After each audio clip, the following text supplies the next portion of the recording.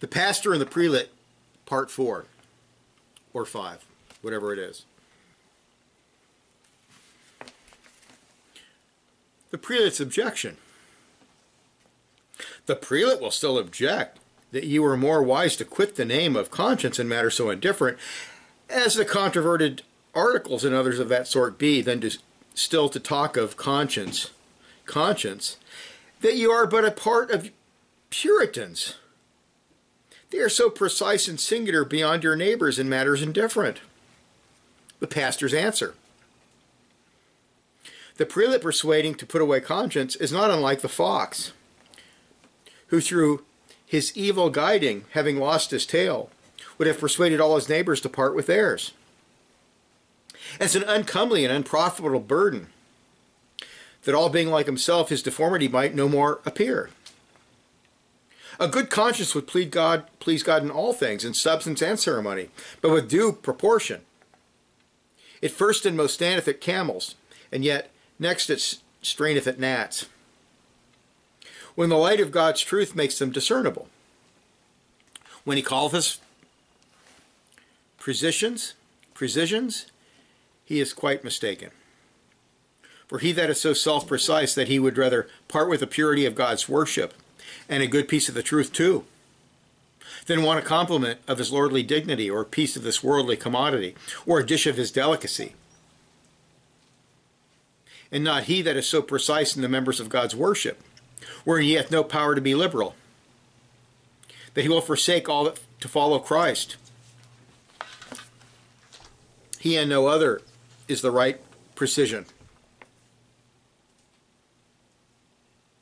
He calleth our pastors and our professors Puritans, and consequently heretics. But blessed be God, cannot name their heresy. They are still in profession, that which he has not long since, when he was farther from heresy than is now. This calumny constraineth us to distinguish between two sorts of Puritans. The one is the old heretical Puritan, who from the author of his sect was called Novatian, and from his heresy, Catharist, or a Puritan. Such a one our pastor is not, for, first, the Puritan denied the baptism of infants. Their pastor waiteth on baptism as a special part of his calling, which the prelate doth not. Second, the Puritans had their own prelates, and liked of prelacy. The pastor in this is no Puritan, but the prelate the Puritan. Third, the Puritan condemned second marriage as unlawful. The pastor maintaineth the honor of marriage against the Puritan, the papist, and the prelate's manifold matrimonial transgressions. Fourth, the Puritan denied reconciliation, in some cases, to penitents. The pastor would be glad to see the prelate's repentance, notwithstanding his great defections, and that in a time of peace, without the least essay of persecution, and therefore our pastor is not a Puritan. The other sort is the new nickname Puritan in our times, wherein the papists call it Puritanism, to oppose the Roman hierarchy. The Arminian accounteth it Puritanism to defend God's free grace against man's free will. The formalist thinketh it Puritanism to stand out against conformity. The civilian not to serve the time, and the profane thinketh it essential to the Puritan to walk precisely, and not to be profane. And so essential is it, indeed, that if all were profane, there would be no Puritan. For the profane and the Puritan are opposed. He then is the new Puritan, that standeth for Christ against Antichrist, that defendeth God's free grace against man's free will, and would have everything done in the house of God according to the will of God, which is his greatest heresy. That seeketh after the power of religion in his heart, and this is his intolerable singularity, and that stands at the staff's end against the sins of the time, and this is his pride. And thus, after this way, that the world calleth heresy, serveth he the God of his fathers, who have all been Puritans of this stamp since the beginning. Abel, who was hated for his holiness. Enoch, who walked with God. Noah, that was a perfect man in his generation. Heber, that made Peleg's name a testimony, that he was free of the building of Babel. Moses, that he stood upon a hoof. Mordecai, that would not bow his knee. Daniel, that would not hold his window shut. Eleazar, that would not eat one morsel. Paul, that would not dispense with 1 hour, nor with an appearance of evil. Marcus Athanasius, that would not redeem his life with the giving of a halfpenny to idolatry.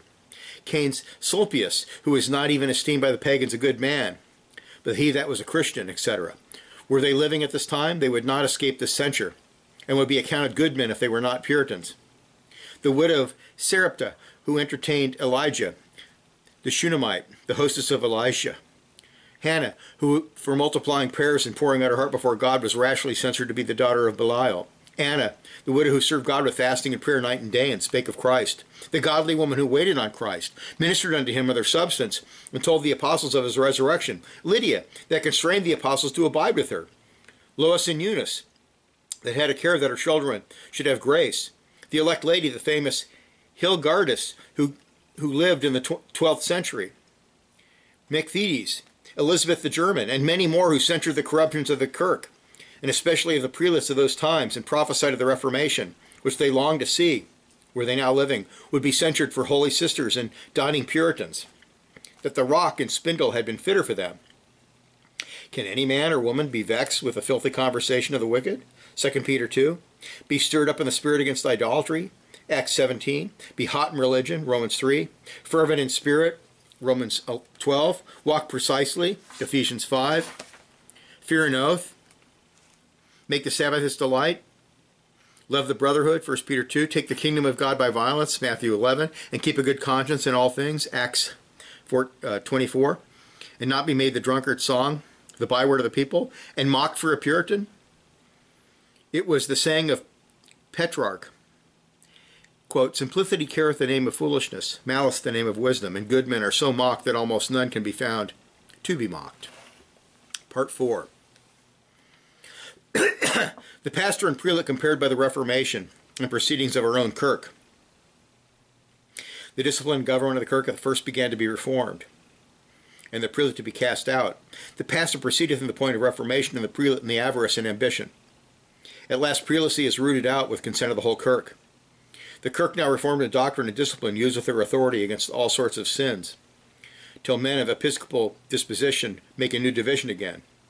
The pastor standeth to the Reformation against episcopatus, with the prelate attained to at last by many degrees and much working. The way of the pastor's reformation and the prelate's defection, very contrary. The pastor beareth witness against the several degrees of defection, and fearing a change in the worship of God which the prelate entereth upon so soon as the government is altered, and he comes to his power. The pastor resolved to the constant to the end against all heresy and corruption, which is entering every day by the prelate's misgovernment. Objection. The superintendents in the beginning were prelates. Answer, showing particularly that the superintendents were not prelates. That's his introductory statement. As no family or civil society where the fundamental laws are neglected, and the lust of the flesh, the lust of the eyes, and the pride of life are followed, can continue long except it be reformed, even so the Kirk of God, through the disregard of the laws of God and the direction of Scripture, through the ambition and covetousness of Kirkmen, did fall away so far from the first integrity that there was a necessity of reformation, and nothing more certainly looked for and more plainly foretold, a long time before any of our reformers or Luther himself came into the world. This reformation that could no longer be delayed was often urged, but never likely to be obtained in a general council, nor with consent of the clergy and court of Rome, to whom reformation was a certain ruin. And therefore, in several kingdoms, countries, and states of the Christian world, it was wonderfully wrought by the Lord's mighty power in his weak servants. Such were amongst others, Baldus of Frankfurt, Huss of Bohemia, Jerome of Prague, Luther of Germany, Wycliffe of England, and Arnox of Scotland, whereupon it came to pass that although one part of Christendom knew not what another was doing, yet they all agreed, as many be seen in the harmony of the confessions published to the world, in the most essential and fundamental matters of faith, because the Lord was master of that work, but had also their own differences and degrees of reformation. Because men were the instruments, and they were not angels, but men, that were to be wrought upon, for whose diverse dispositions in sundry nations there behooved to be divers disadvantages to the work. We are not rigid censorers of other Reformed Kirks, nor are we separatists from them. But this we think, that a twofold duty lieth upon us and upon all, whatsoever be the measure of reformation. One is, albeit there be ever some Catholic moderators that will be trysters betwixt us and Rome, and think to agree Christ and Antichrist. That we all with one heart praise God for separating us from Sodom, resolving never to return again, where there be so many heresies, both against the common principles and particular articles of faith. So manifold idolatry, both against the first and second commandment. So proud a hierarchy as can neither stand with the spiritual kingdom of Christ, nor the civil kingdoms of princes. And so bloody a tyranny against all who believe their heresies, to practice their idolatry, and to be slavish to their hierarchy. Returning to any point of their profession is an approbation of their cruelty against them that have denied it. And whosoever approve their worship, they bring upon themselves the blood of so many saints and faithful martyrs of Christ, who have testified the word of God, and have washed their robes in the blood of the Lamb. The other duty is that, albeit there be ever some adiaphorists, who for their own particular ends make many things, and show many more things to be indifferent in the worship of God, that under this pretext they may bring them back, that have been advanced before them in the work of reformation. That we all praise God with one heart for the measure that everyone hath attained unto. And they that are behind in reformation, whatsoever their outward splendor be, envy not them who have run before, or study to draw them back to their degree, lest both return to Rome, and that all against all impediments press forward to farther perfection. Either reforming somewhat according to the pattern, there being no staying neither for the Christian nor for the Kirk. The Kirk of Scotland hath little cause to be pleased with herself, when she looketh upon her late sudden and shameful defection, but great and singular cause to praise God, when she looketh to his gracious dispensation. For Scotland, albeit far from Jerusalem, was one of the first nations that the light of the gospel shone upon when it appeared to the Gentiles, and one of the last that kept the light when the shadows of the hills of Rome began to darken the earth. So when the sun came about again at the Reformation, if this blessed light shone upon others, all that had eyes to see, both at home and abroad, have seen and said that it shone fairest upon us. Divine providence delighting to supply the defect of nature with abundance of grace, and to make this other side of the earth, lying behind the visible sun, with the clear and comforting beams of the Sun of Righteousness, to be the sunny side of the Christian world, whereof these following testimonies are sufficient proof. 1. Of Mr. George Weishart, martyr. This realm shall be illuminated with the light of Christ's gospel, as clearly as ever was the realm since the days of the apostles. The house of God shall be built in it. Yea, it shall not lack whatsoever the enemy imagined to the contrary. The very topstone, the glory of God shall evidently appear, and shall once triumph in despite of Satan. But alas, if the people shall be after unthankful, then fearful and terrible shall be the plagues, be that shall follow. History of the Kirk of Scotland, page 108. Another of Beza. Quote, this is a great gift of God, that ye have brought into Scotland together pure religion and good order, which is the band to hold fast the doctrine. I heartily pray and beseech for God's sake, hold fast these two together, so that you may remember that if one be lost, the other cannot long remain. As bishops brought forth popery, so false bishops, the relics of popery, shall bring into the world Epicureanism. Whosoever shall have the Kirk safe, let them beware of this pest. And seeing ye have timely dispatched it in Scotland, I beseech you never admit it again, albeit it flatter with the show of the preservation of unity, which hath deceived many of the best of the ancients. End of quote. A third of the body of Confession of the Kirk. Quote, it is the rare privilege of the Kirk of Scotland before many, in which the respect her name is famous even among strangers, that about the space of 54 years without schism, let be heresy, she hath kept and held fast unity and purity of doctrine. The greatest help of this unity of the mercy of God was that with the doctrine of the discipline of Christ and his apostles, as it is preached in the word of God, was by little and little together resumed, according to that discipline. So near as might be, the whole government of the Kirk was disposed.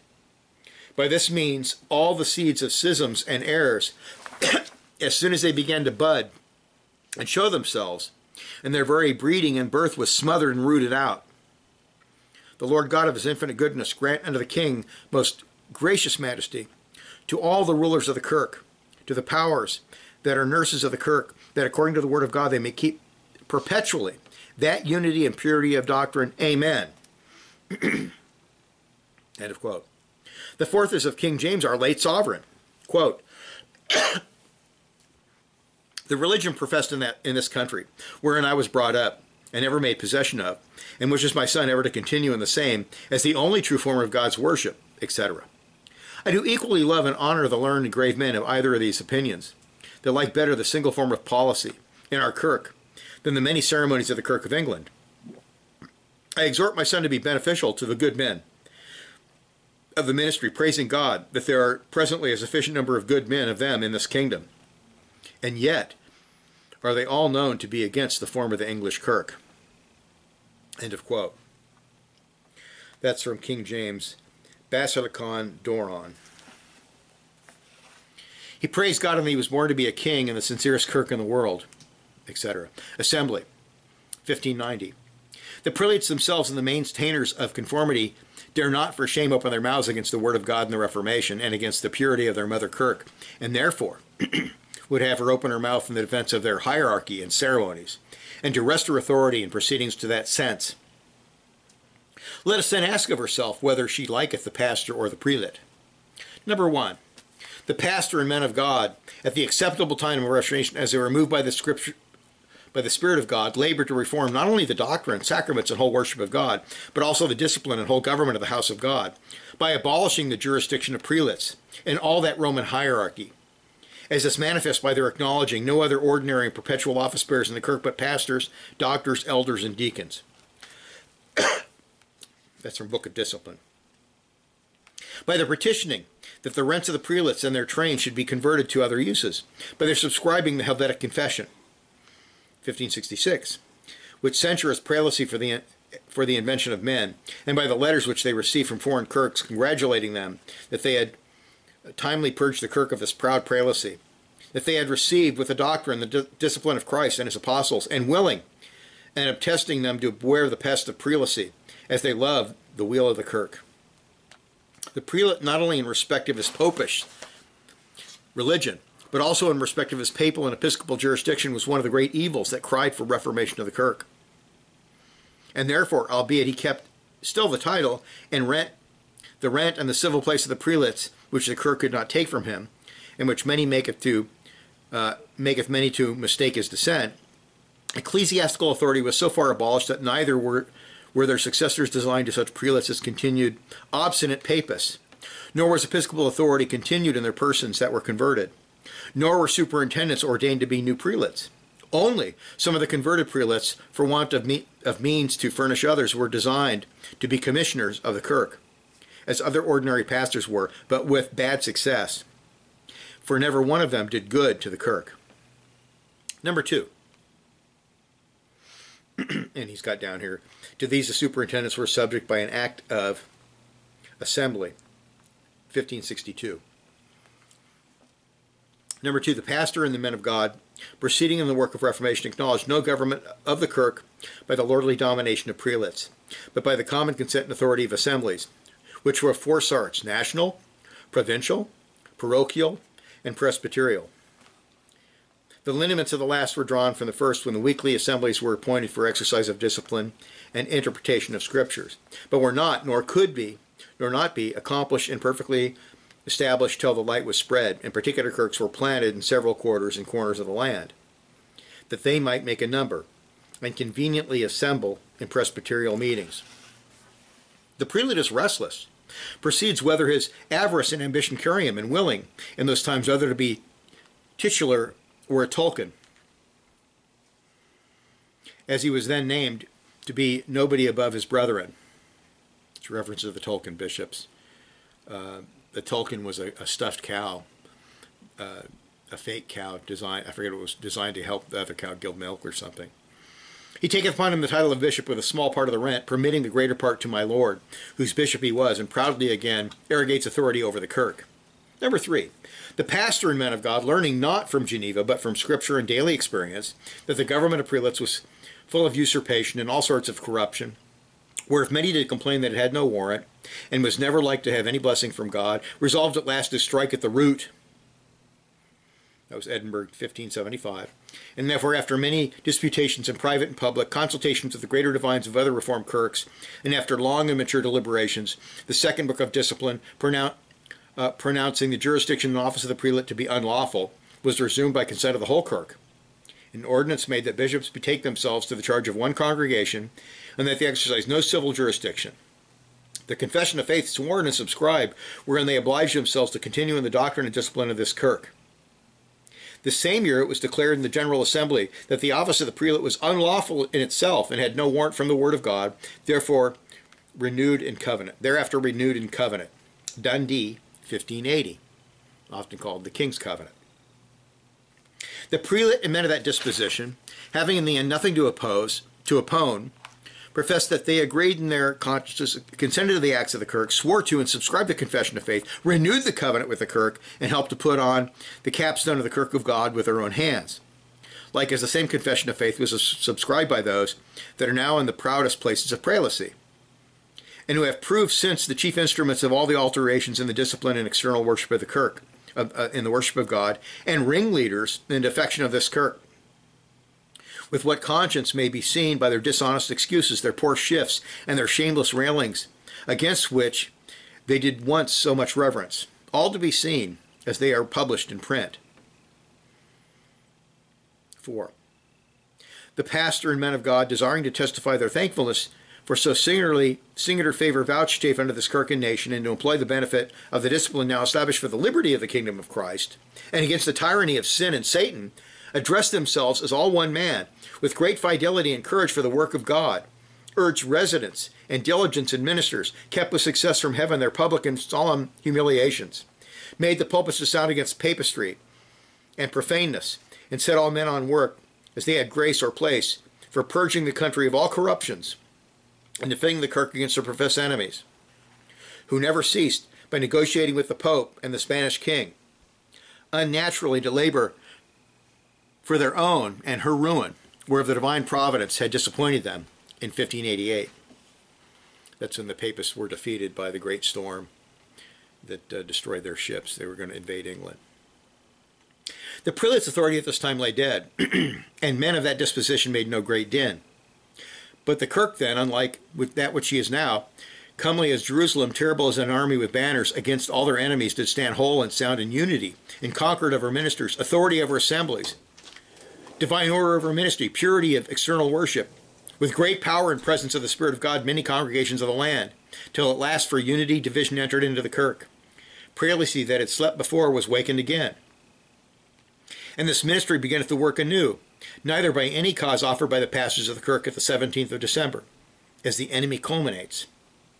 For after long trial they were found faultless and faithful by His Majesty's own testimony, nor yet upon that occasion for the meaning of the kirk for making the charge was indicted before the 17th day. That's Perth, 1596. But the cause was a plot contrived before for procuring peace to the popish lords, to make war among the ministry, and to divide lands among themselves.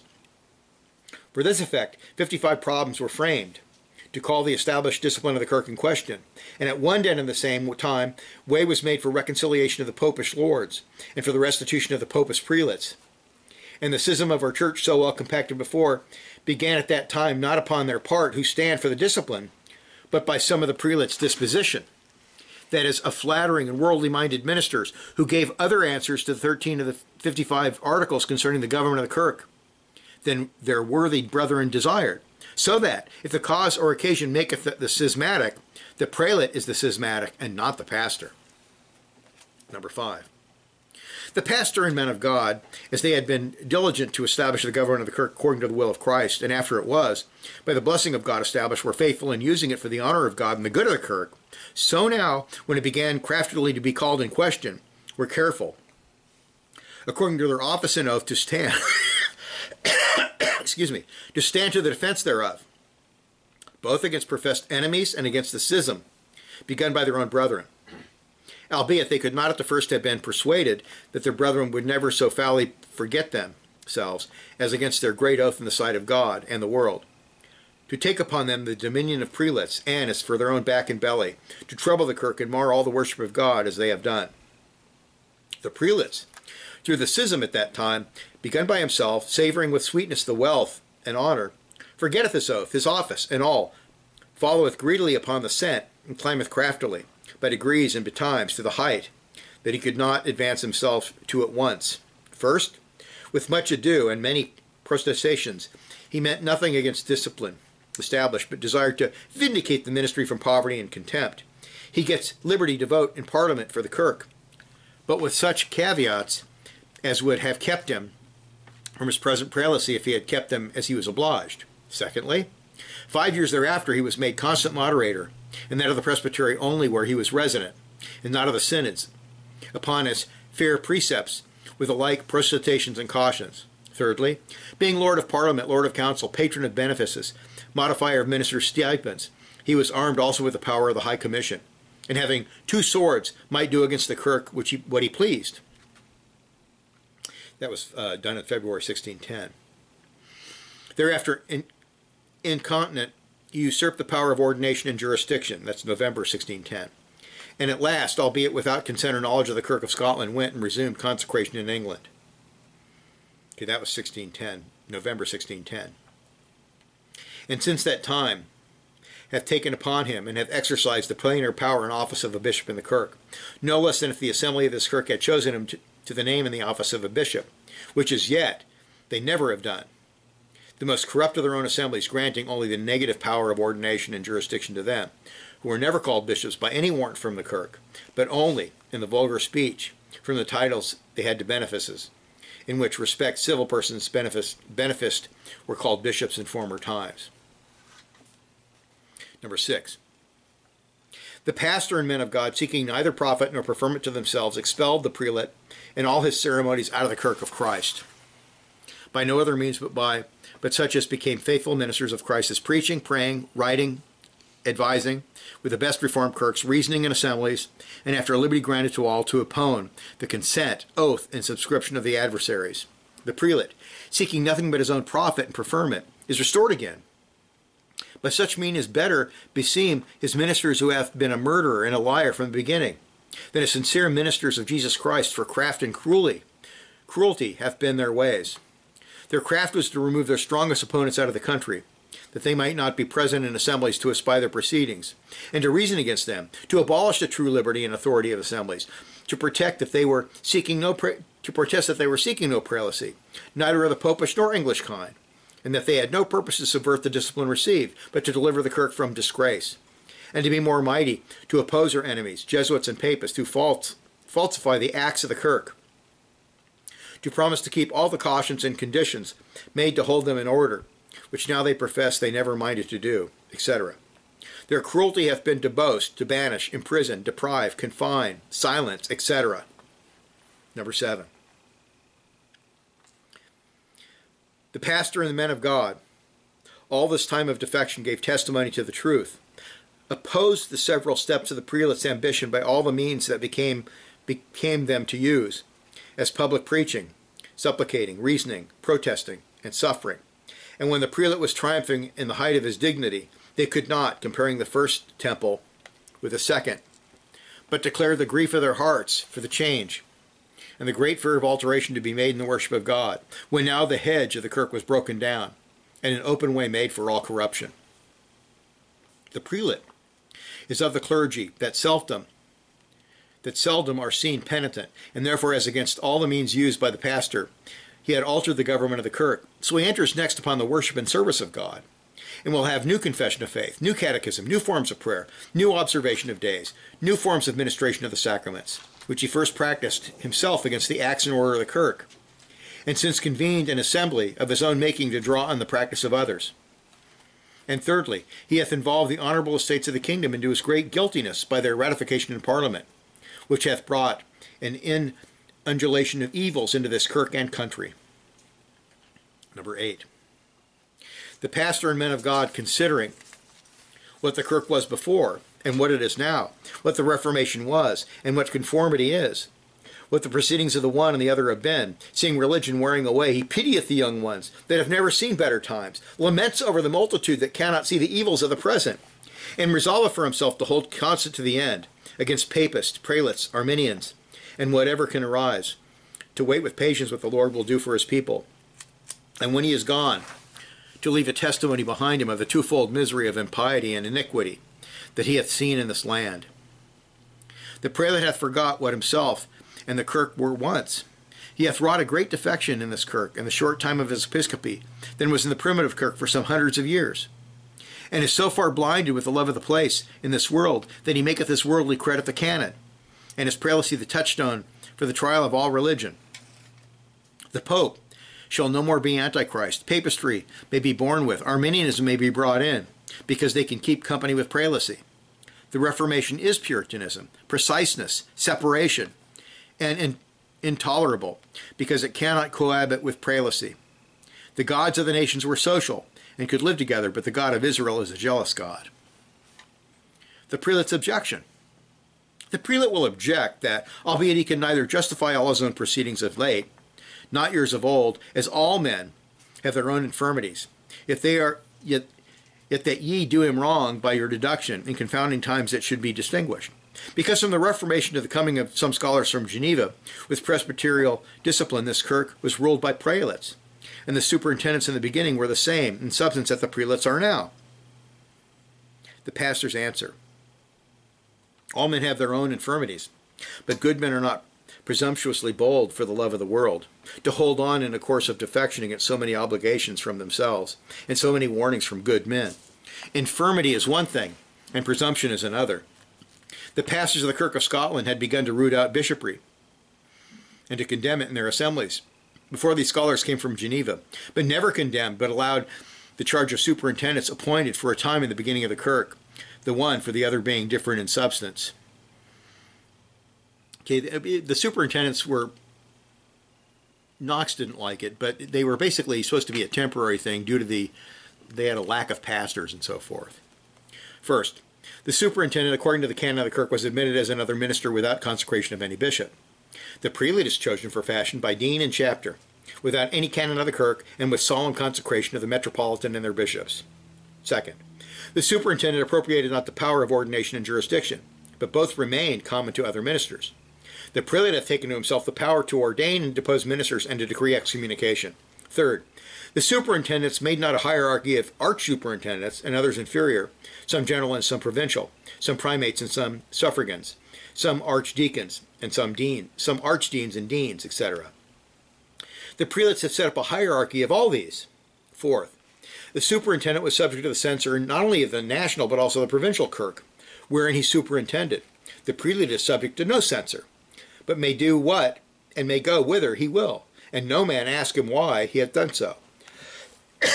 Fifth, the superintendent's charge was merely ecclesiastical, and more in preaching than in government.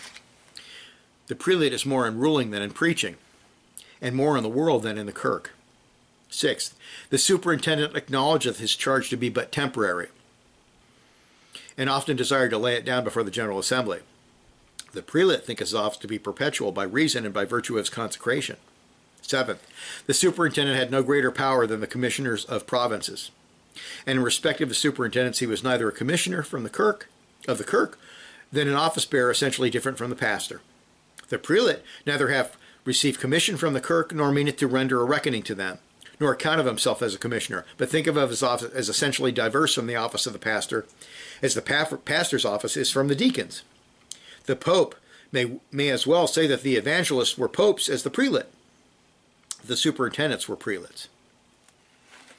Now we'll stop there and start a new chapter. That's the end of that chapter.